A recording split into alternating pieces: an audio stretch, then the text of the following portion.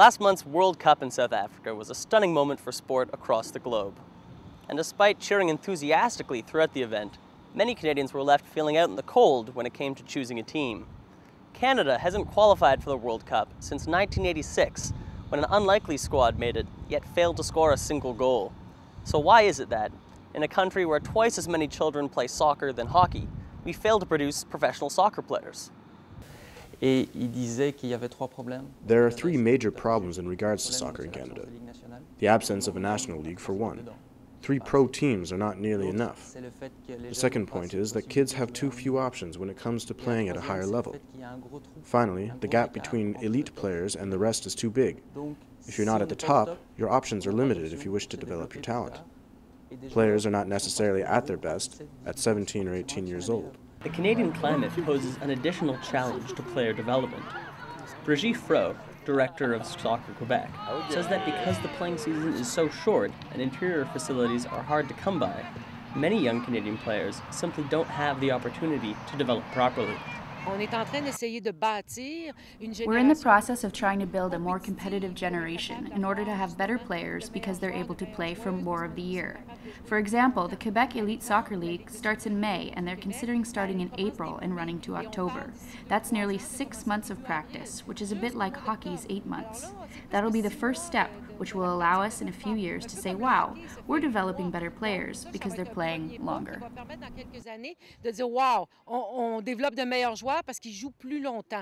I think the culture in Canada for soccer is certainly not where it is for a lot of other countries. I mean, hockey is our sport of passion, and I don't see that changing in the short term.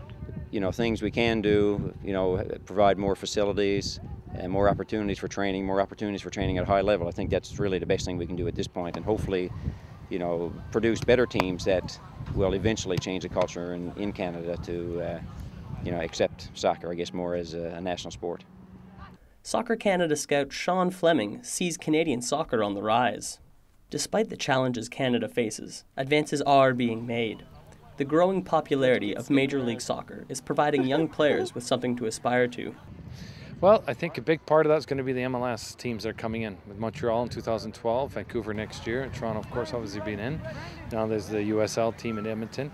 I think that helps a lot in terms of getting somewhat of a structure, and then having their teams have youth development systems, and CSA and the provincial associations working with those pro clubs to help with the player development.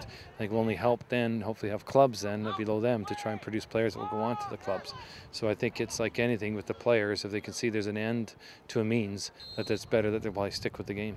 And the drive to create such intermediary leagues exists among provincial officials whose only goal is to build Canada into a global contender in soccer.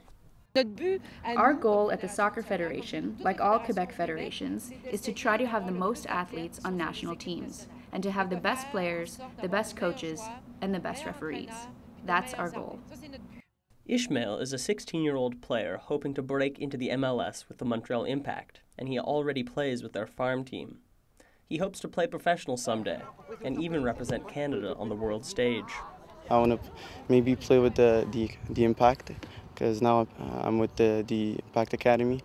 I want to keep working hard with the Quebec team and maybe the national team if I get if I do the team.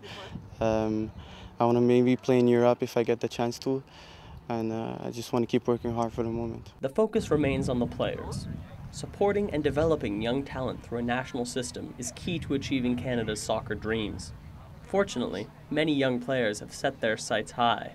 I'm aiming for the Olympics in 2012, which are the closest for me. And considering my age, it's a long shot. But I believe in my chances, and I'm constantly training to achieve my goals.